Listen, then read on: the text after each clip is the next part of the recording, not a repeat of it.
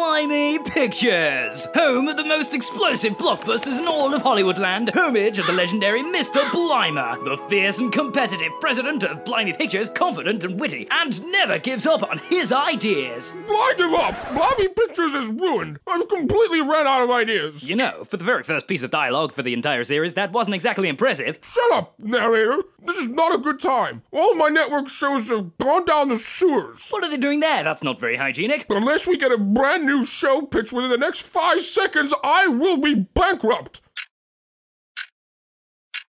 Introducing our two new heroes, Clapper and Boom! They're fast, they're dangerous, they're not calming down. They keep bouncing. They should stop bouncing. Who the devil are you? Were you not listening? We are here to save your company from certain doom! Certain doom?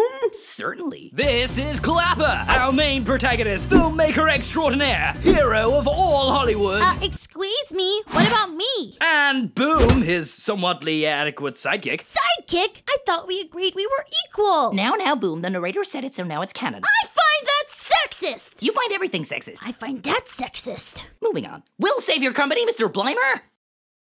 Oh, sorry, I had a small break in between my lines. Anyway, how can you strange whatever you are save my company? We're fresh new filmmakers with our own studio, crew, and innovative ideas. We'll have a new smash show to you by this afternoon.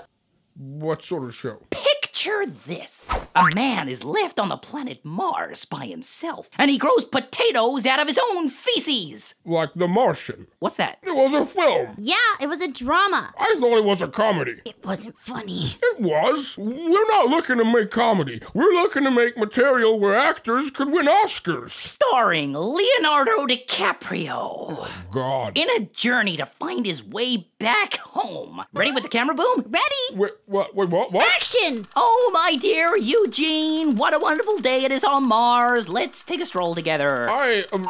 What's this? Oh, no, it's a sandstorm.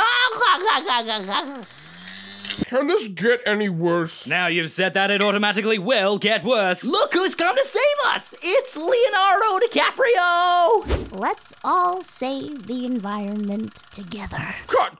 This is outrageous. Why, thank you. No one's gonna watch this garbage. Stop wasting my time and just leave. Yes, you're right. We should leave. Thank goodness. And come back later with a fully produced and completed series pilot. What do we need a pilot for? I'm not sure, but for some reason you need a pilot to start a series. To the airport!